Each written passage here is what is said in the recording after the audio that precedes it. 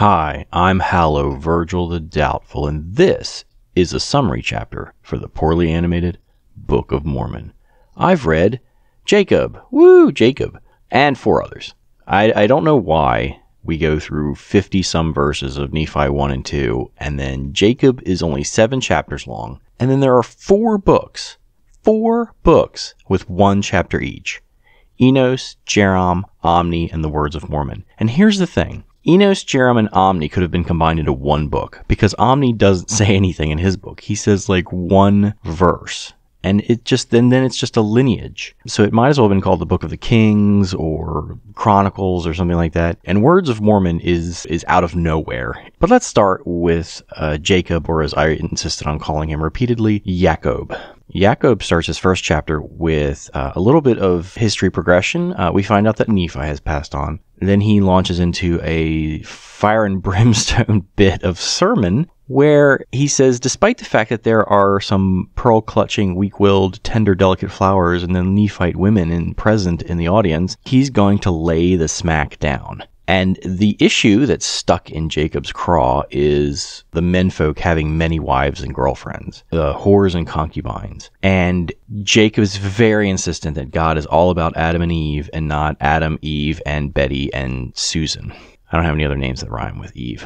And he specifically points out the problems in the Old Testament where people like David were not particularly faithful, and that God is all about this being wrong. So I'm sure that will stick, and we'll never see that issue arise in the Mormon Church. In the next chapter, Jacob goes on to emphasize the already pretty well-established racism of the Book of Mormon by pointing out that the Lamanites are cursed to be black because of their sins. So there's no way around this. This is the curse of the Lamanites, and that those sins are hereditary. Their children will inherit them. So the point of this, I guess, was that the Nephites should not feel so uppity just because they're white and delightsome, because the current batch of Lamanites are only cursed because their parents were cursed. I don't know how this works. I don't understand it. That said, the Lamanites are at least sticking to, and cannot overemphasize how much he overemphasizes this, the Lamanites are at least sticking to the one man, one woman concept that God is so insistent on. They are on board with that, and so plus in their column. He then spends a whole chapter,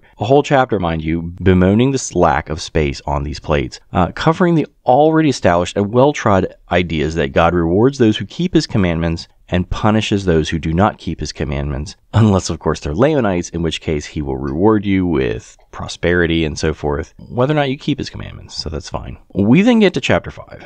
Chapter 5 of Jacob was the parable of the olive trees. 77 verses in which Jacob recounts the nowhere else known prophet Zenos and his long-winded parable of the olive trees. And the parable is essentially just a reframing of ideas we already heard back in 2 Nephi. The olive trees represent the Jews and the Mormons and God's attempts to send people out to preserve his word and to continue, to sort of purify his people through culling them, like getting rid of the bad slowly and reintroducing the good back in. And that's fine, but we've already covered this and we did not need 77 chapters. Remember the islands, the people of the islands, and God sending people out from Jerusalem time and time again, and how there were all these Bibles that were out there? This is just more of that. And it is the most boring thing to read. In my review, I made it a video game because I needed something to entertain myself, and hopefully I entertained you. Chapter 6 of Jacob is just an interpretation of the ludicrously long chapter 5, since we have all this free space, and you might as well get that in there. And then chapter 7 is a weird postscript. Jacob 7 is the story of Sherem, this guy who shows up and insists that Jacob is wrong about the doctrine of Christ, and he challenges Jacob and God to prove him wrong. So God kills him. Dun dun dun. He just kills him. He gets 3 days of suffering to recant his claim, and then he dies. And that's the story of chapter 7 of Jacob. That's Sherem. He shows up, blows his horn, struck down by God. Lesson to us all. We then move into Enos, and Enos is a moron. He goes out into the wilderness while hunting, and he decides to spend the day praying. And he prays for a wish from God, basically. It eventually gets around to God grants him a wish. And what does he wish for?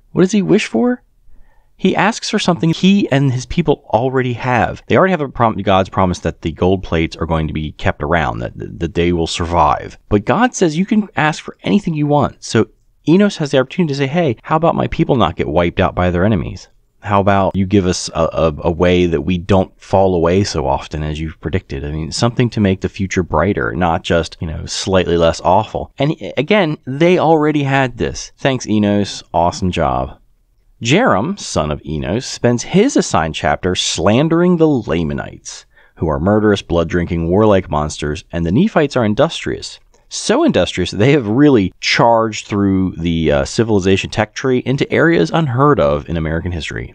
Literally unheard of. As in, they didn't do it. I mean, there are swords and bows and horses and just levels of technology that the Native Americans frankly never reached. Omni, son of Enos, is a bad man. That's what he writes about himself in the book that bears his name. And that's the only thing he really writes, is that he gets the plates and he begins a long series of pass-alongs of the plates. So I guess this is the story of the priests. Jacob is obviously the son of Lehi. We knew that. And Jacob's son is Enos, and Enos' son is Jerem. Jerem's son is Omni, the horrible. And Omni's son is named Amaron. And Amaron gives the plates to his brother, Shemish. And Shemish gives the plates to his son Abinadam. And Abinadam gives the plates to Amaleki, his son. And Amaleki tells us a little story. And that story is about Mosiah. And Mosiah apparently leaves the land of Nephi and goes out into the wilderness and stumbles upon the land of Zarahemla, which we've never heard of before. But the people of Zarahemla have been at war with the Lamanites for all time, as far as we can tell. So Mosiah shows up and he is carrying the brass plates, and turns out that he teaches the people of Zarahemla his language, no time flat. Just literally, and then he taught them their language, so that works out. And you find out that the people of Zarahemla left Jerusalem or left Judah about the same time that Lehi left Jerusalem, and they all arrive in the New World together, although they've never seen each other and they're fighting the same people. And the people of the land of Zarahemla are so enthusiastic about Mosiah that they make him their king, because he can read the languages, he has the brass plates, and he can teach them. So I guess he is pretty miraculous. And Mosiah reads this giant rock, which has engravings on it, and the giant rock is telling us about this guy named Coriantumr, and this Coriantumr is from a different group of people who leave at the time of the Tower of Babel. So the Tower of Babel makes it into the Book of Mormon. So Coriantumr comes to the New World, and his people are here somewhere, and I guess they're the ancestors of the Zarahemlites. It's hard to say. It's very confusing. And the last thing we hear about is that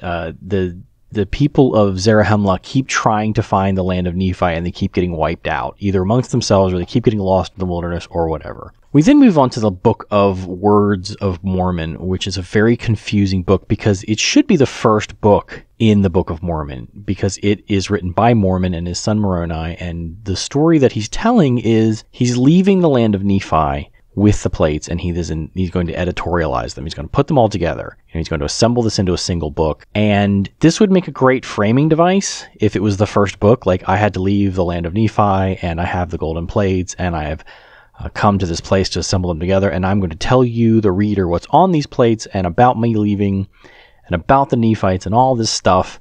So you have this sort of end presented at the beginning, and then you work your way back to it, which is fine, when you're reading a story that it's framed that way. But in the middle of the story, we go from talking about this King Mosiah and his son Benjamin and the Zarahemlites, or whoever they are, and we jump several hundred years into the future to Moroni and Mormon, and it's just jarring. And that's all he says, is that I'm going to tell you about King Benjamin. I'm going to tell you about all the things that happened to them.